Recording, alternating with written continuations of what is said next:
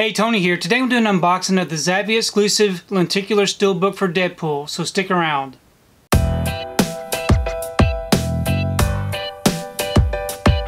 So today I received my order for Deadpool. This is a Zavvi exclusive steelbook featuring the lenticular magnetic card. Here's the front, and here's the back.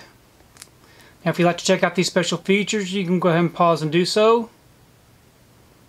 I'm going to go ahead and remove this from the wrapper and we can take a close look at this steelbook. Okay, I got the wrapper off and the J card removed. Here's the front of the steelbook. Very nice looking image. I really like that.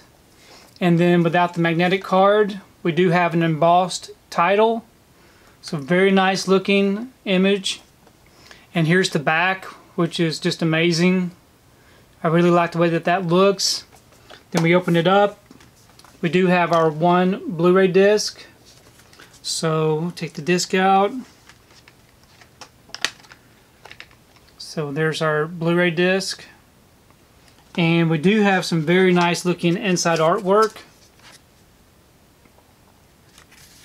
So overall it's a really beautiful looking steelbook. So I've gone ahead and I placed this steelbook inside this protective bag. Now this bag will help keep the steelbook from getting scuffed up on the shelf up against my other steelbooks. I do have an affiliate link down below if you'd like to check that out. Overall, I'm really happy with this artwork design. You know, we did get a slipcover with the same artwork a couple of years ago. So I'm very happy to have that in the steelbook. I really do enjoy the movie Deadpool, and I'm definitely looking forward to checking this one out again.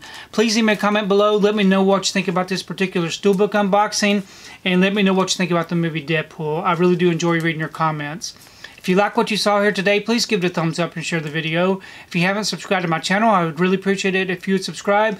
If you do subscribe, please remember to hit that notification bell so that you can be notified every time I upload a new video.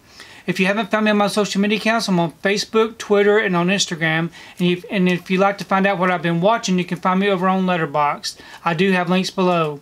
But thanks again for watching, and we will see you next time.